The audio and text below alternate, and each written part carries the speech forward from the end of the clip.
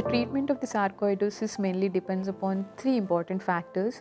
The first thing is whether the patient is having symptoms or not.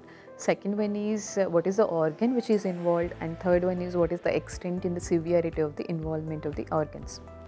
So the main treatment modality that we give is the oral medication, that is corticosteroids or the prednisolone.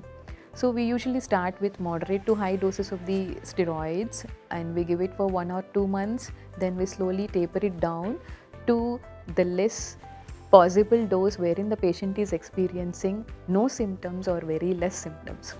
And when we say steroids or when we give steroids, people often they tend to stop the medicine abruptly or take very less doses than that we prescribe.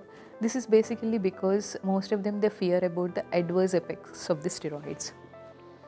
So yes, steroids can have some side effects, but it is important to understand that in sarcoidosis, you may have to take steroids for longer duration, maybe for 1 year or more, because the granulomas which is responsible for the sarcoidosis really takes long time to resolve.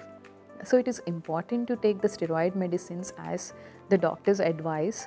And there are some other medicines which are called steroid-sparing medicines, for example methotrexate, azathioprine, mycophenolate, and some anti-TNF agents like infliximab and adalimumab.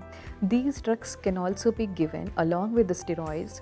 When these medicines are given, they take the job of the steroids so that we can slowly reduce the dose of the steroids and stop them. So it is always important to continue the medicines as advised by your healthcare professional.